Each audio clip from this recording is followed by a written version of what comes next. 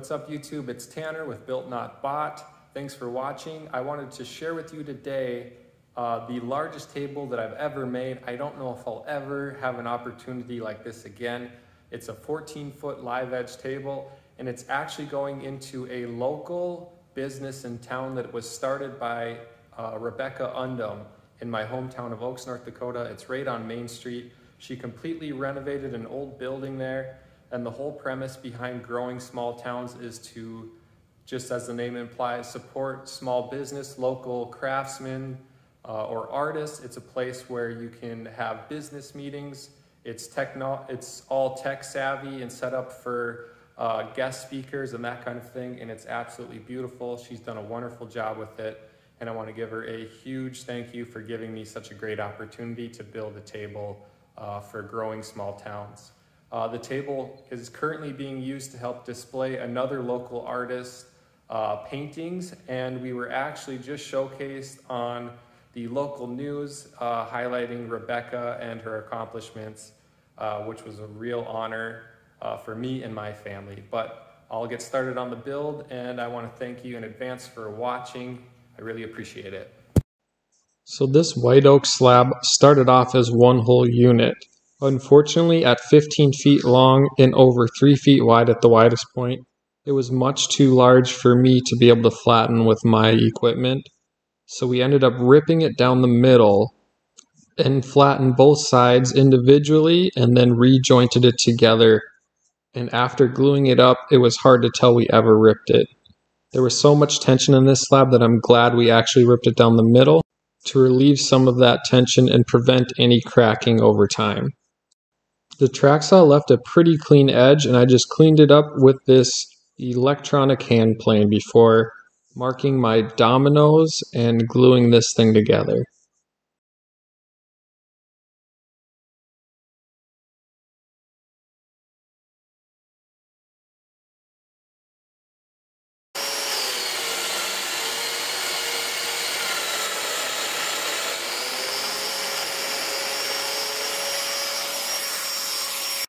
And I spaced out my dominoes about one every foot for this build. I just wanted plenty of help with alignment because at 15 feet long, I knew this glue up was going to be a battle.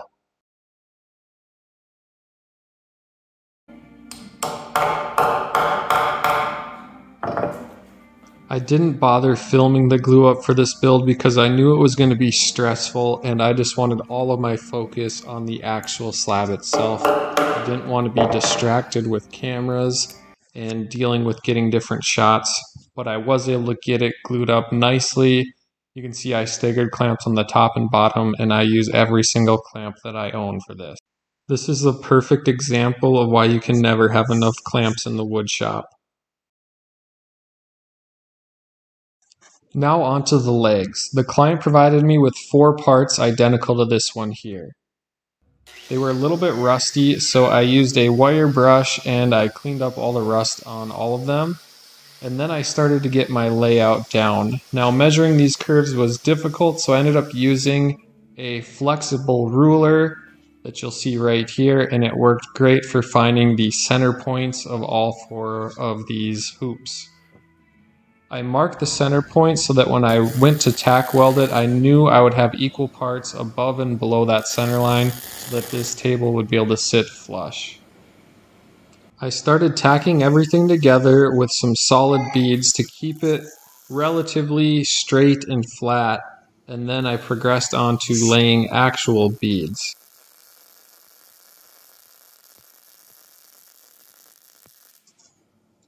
Off camera, I ground all my beads flat on the faces of these curves, not because I didn't like the welds, but because I wanted a really clean look in the end. Up next, I ran equal length stretchers across the top and the bottom, held them together with clamps, and then tacked all those in place, only to finish them all with solid beads in the end as well. And off camera, I welded up 2 rectangular end pieces out of rectangular tubing to cap off each end of this table base.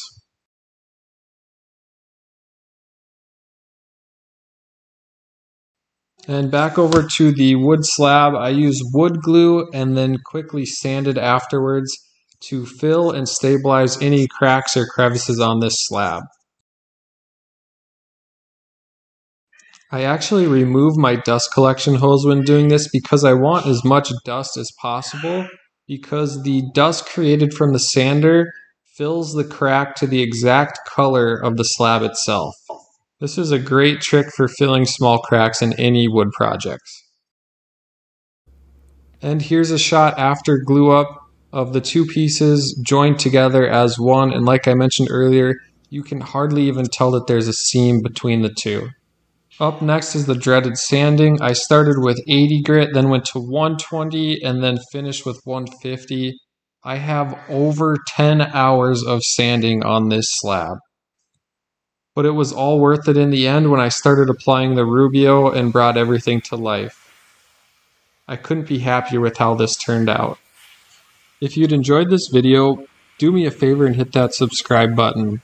It really helps my channel out, and I can't thank you enough to all those that have already subscribed and liked my videos. Thanks for watching.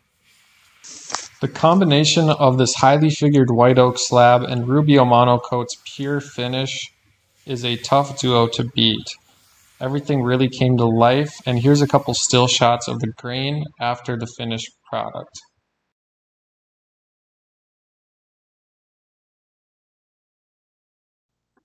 Up next was the delivery of this monster table, and I think these photos give you a better idea of how big this slab actually was. I need to give a huge thank you to Jeremy, Tim, and Simon, my great friends that helped me out with a lot of deliveries. Without them, there's no way we would have gotten this taken care of. We delivered it in two parts, the base first, and then we brought the slab in on top, and it's just mounted to the base with 4 threaded inserts from below. Growing Small Towns, Rebecca's store was not quite finished yet, but they had events coming up shortly, so we wanted to get this in. They still had a little bit of work to do at this point in time, but shortly after this, we were invited back, and WDAY, our local news outlet in North Dakota, showcased Rebecca and all the wonderful things she's doing for our community of Oaks and just North Dakota as a whole.